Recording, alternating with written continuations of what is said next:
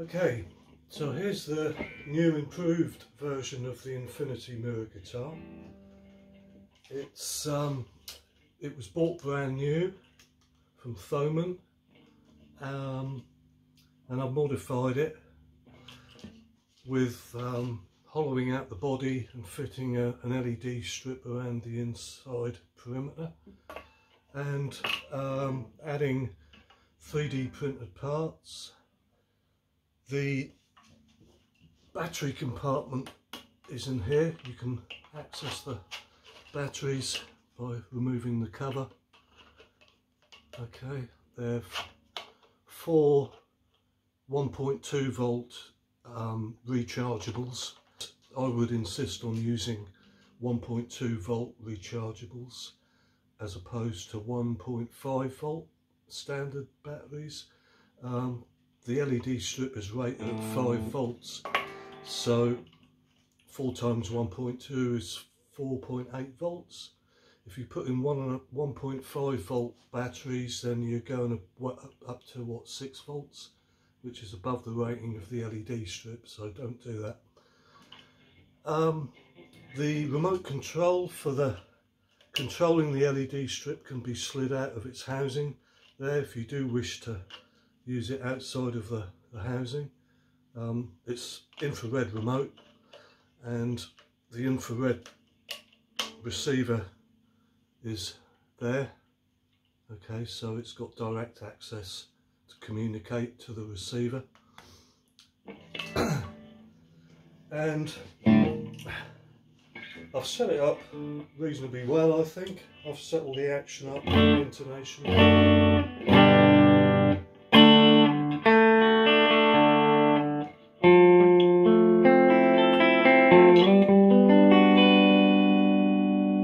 Tone works.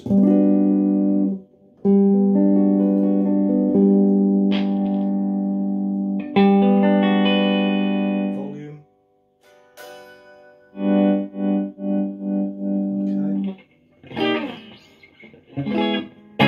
So let's fire this up. There's a switch there to turn the power to the lights on and off. Okay, so you're not using up the battery isn't always being used all the time that they're in there. So you can switch the batteries on and off. And I've also made a few little holes here so that you can see if the microprocessor is on or not. You perhaps can't see it in this light, but certainly in darker lighting you can actually see if the computer's on through those holes. Okay, and then once you've activated the batteries, you can then turn the lights on with the on button here. Okay, so there we can see we've got the red. Let's just take this remote out. Hang on. I've just hit the green button on the remote. So if I hit the blue button,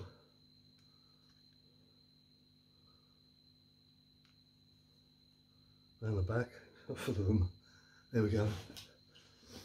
Yeah, we've got various other preset colours. There's pink there, so if I hit that, see pink. What else have we got? Okay, so we've now, if we go on to there's the 2 white middle buttons. There's an M plus and an M minus. They will allow you to cycle through all the modes, the animation modes. So if I hit M plus, mode increase, it goes on to the first animation mode, which is a simple flashing. If I hit M again, it does a Knight Rider effect. Hitting M again. Where are we? There we go. Okay, that's like a striped effect.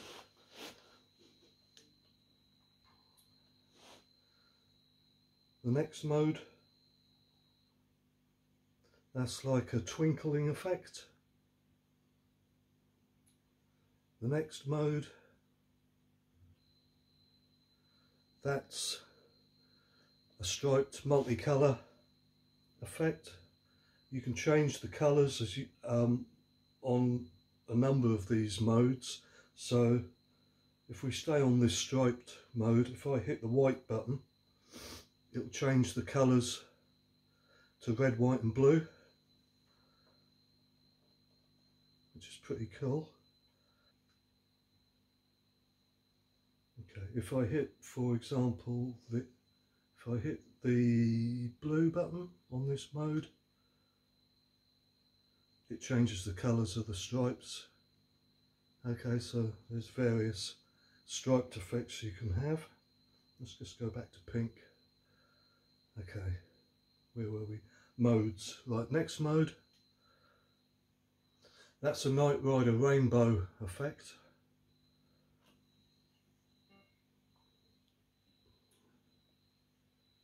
Next mode.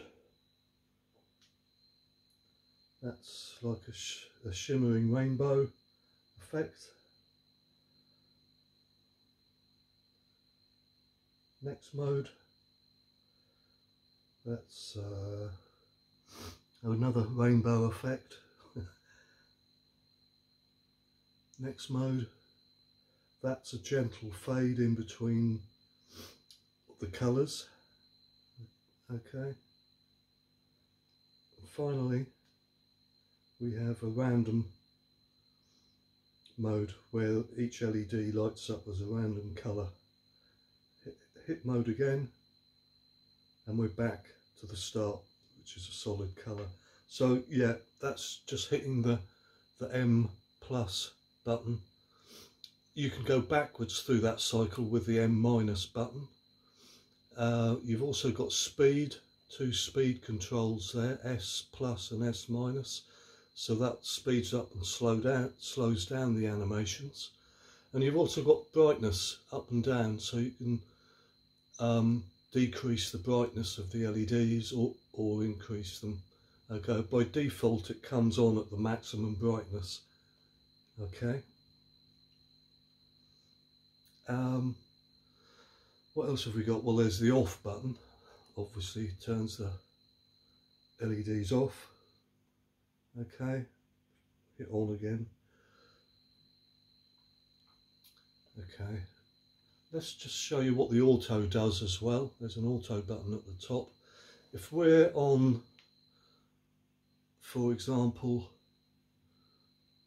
I don't know, the stripe, one of an animation, okay, like the striped animation, if you hit the auto, it takes it back to the solid colours. Okay, so it's like a shortcut button to the very first mode. So I thought that might be quite useful if you don't want to keep hitting the mode buttons to get back to the solid colour. You've got a shortcut there to do that. So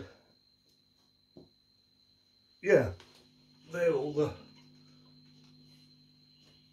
that's the basic overview of the modes. Let's put the Knight Rider on. I like the Knight Rider. The rainbow Knight Rider looks nice. Yeah. So as I said earlier, some of these animations you can actually change the colour of whilst you're on that. So for example, we've got a glitter effect there. If you hit the white colour button down the corner there, whilst it's on that animation, it will change to white. It does look a bit blue in the video, but it is pretty close to white.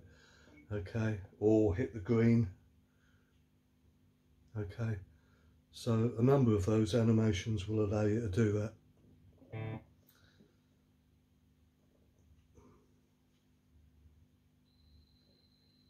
Okay.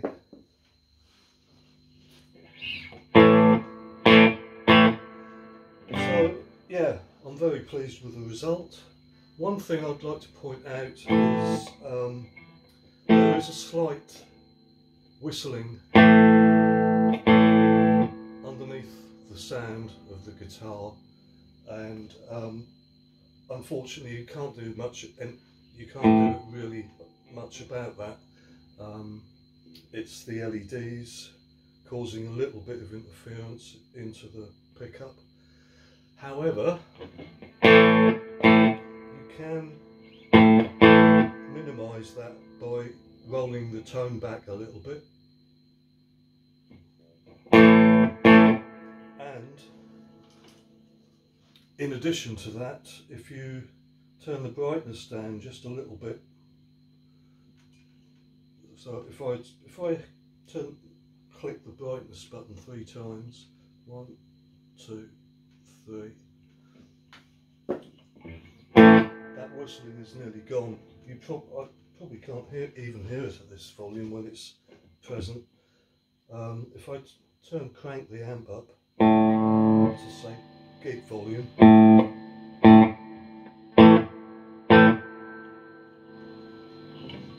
that sound is barely there. If I turn the tone back up again, you might just hear it. And let's turn that brightness back up. There we go.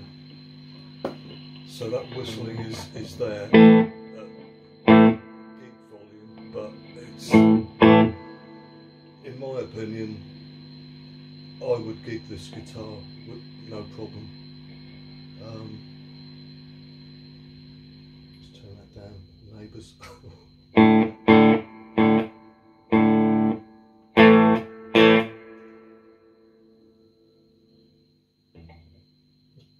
Put it on distortion. I'll just turn the amp on distortion.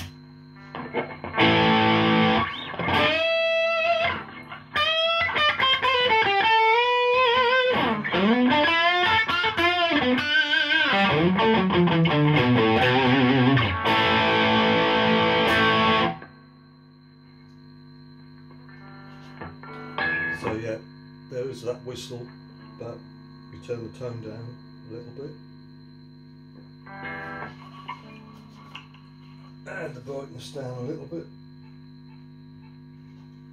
You can barely hear it.